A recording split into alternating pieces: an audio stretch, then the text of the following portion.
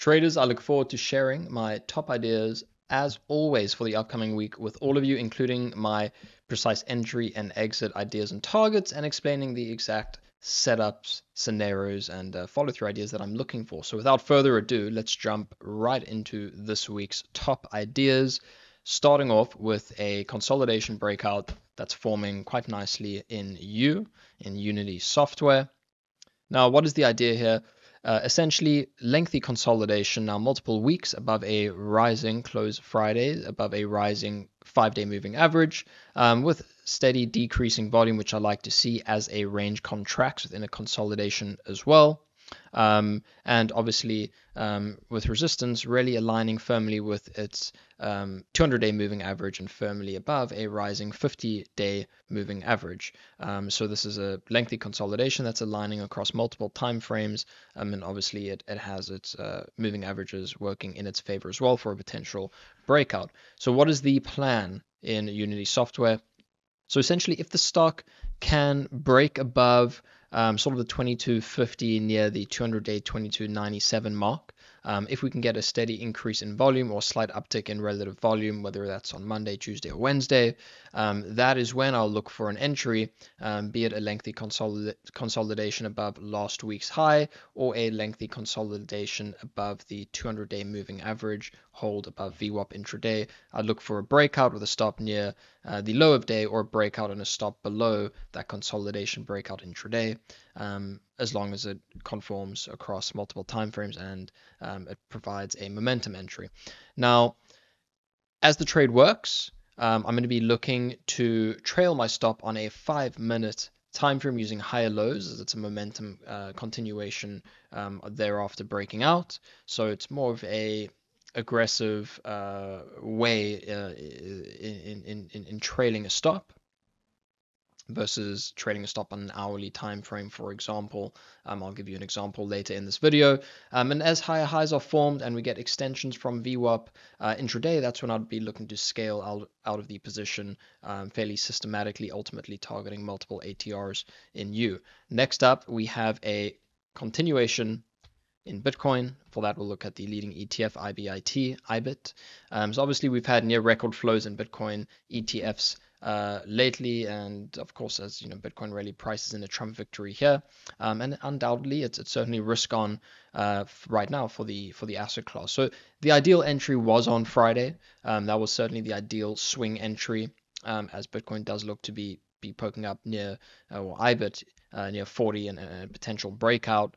With fantastic momentum behind it. The ideal entry was Friday, and I obviously laid that out in great detail inside my latest Inside Access meeting. For a recap, clear outline of the idea ahead of Friday's short-term breakout. Definitely, I urge my members go back, have a listen, and see how it all played out. Now, going forward, obviously, it all depends on the action in the underlying in Bitcoin, but in the short term, I would really look for higher lows to bold versus Friday's breakout, for higher lows to bold versus that on an hourly time frame.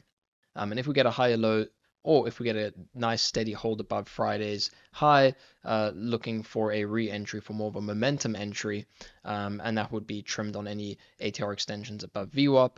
But ultimately, after a multi-day extension, I wouldn't be chasing highs. I'm going to be keeping this on very close watch for momentum play, but looking for after multi-day extension, a period of consolidation over multiple days for a re-entry on a breakout for continuation to the upside. Next up is BABA. I'm really looking for continuation in China stocks for me, namely, that's going to be BABA as a go-to. FUTU is another good one. Of course, the move was originally sparked by extensive stimulus easing announced by China and Beijing. Then last Friday, short-term downtrend broke.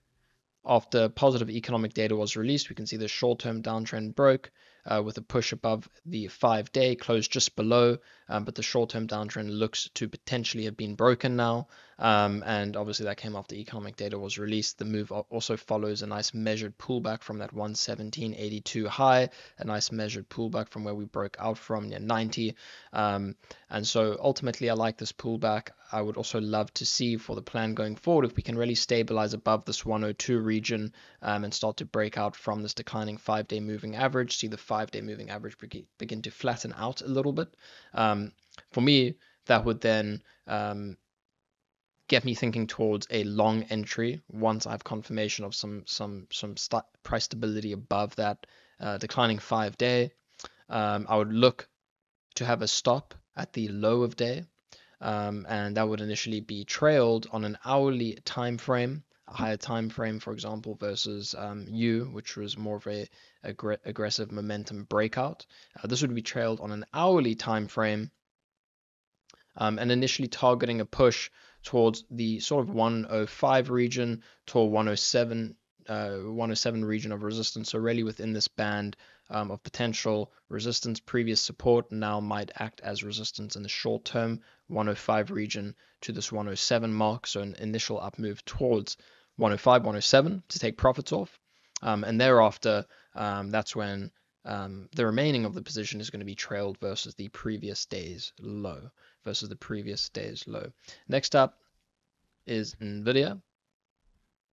NVIDIA, after one failed attempt on Thursday at a breakout following TSM's earnings, I definitely don't want to just buy it blindly. Rather, what I want to do in anticipation of an all-time high breakout is I want to see NVIDIA across multiple time frames. I want to see NVIDIA be able to consolidate not only above its rising 5-day, but consolidate on an hour daily, of course, with multiple inside days, but shine across through its hourly time frame down to the 30, 15 minute, and 5-minute for potential entry.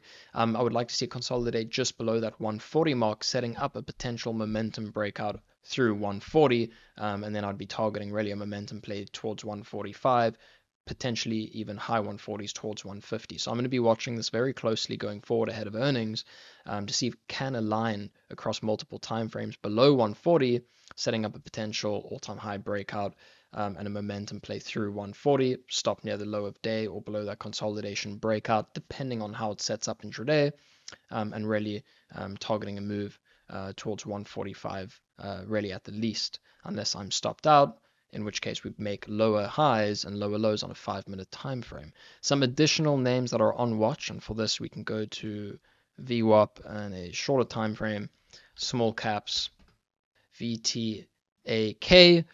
Rather, I'm watching this for a push towards VWAP 120s. We can get a push towards 120s VWAP. I'd certainly be looking for that 2-day VWAP push to fail, and for a very short-term intraday pushback down towards 80, 90s. NUZE, very similar.